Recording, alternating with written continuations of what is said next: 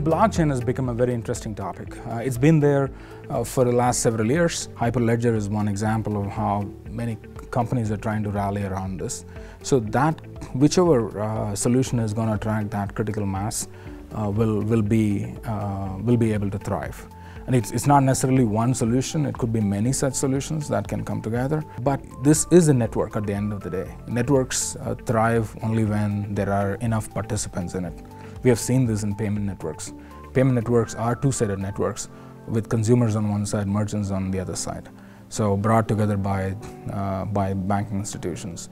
So we need to see such an ecosystem develop on both the side where people want to, on the consumer side, as well as on the side where people want to transact. So payment is not the only solution or the only use case here. There could be other use cases here on top of it. For example, e-sign, documentation, all of these can be layered on top of it. Identity is another example of how blockchain can be harnessed.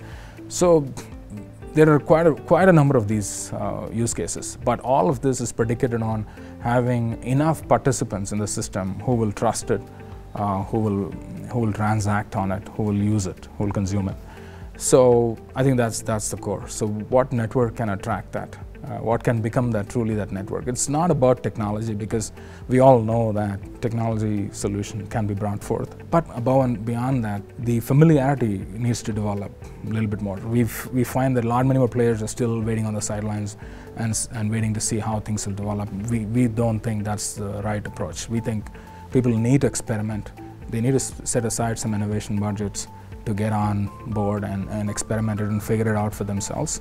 Or maybe join consortiums or syndicates where you join a group of participants and then embark on this collaborative journey that blockchain allows you to do.